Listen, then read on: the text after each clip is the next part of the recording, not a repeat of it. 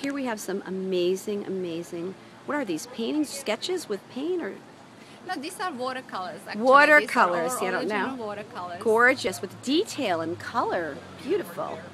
And your name is Hannah? My name is Hannah, yes. Hannah, now explain to everyone. It says Hannah Aviv, PhD. Now, you're a PhD in painting? What are you a PhD in? No, I'm a PhD in biology, and actually the only reason these are here because I had them on display in Robert Wood Johnson where I work. So you do this in your spare time? I do this in my spare time every day. After I come home, I have dinner, and then I go upstairs to my studio and I paint for 1 hour. Now, does this run in the family, this artistic? I'm the only one. The only one? Yeah. So you're a scientist and an artist, which I guess it goes hand in hand. Are you creative in your job? Like, do you have to make leaps of vision? And I do, actually, because I am a very visual person. So when I make presentations, I do a lot of slideshows, presentations. Yes. So I always look at the side of design. And you're originally from the Czech Republic. Well, I was 14 many years when ago. I came here. Oh, so you're American. I'm an American. It's too late now, everybody, right?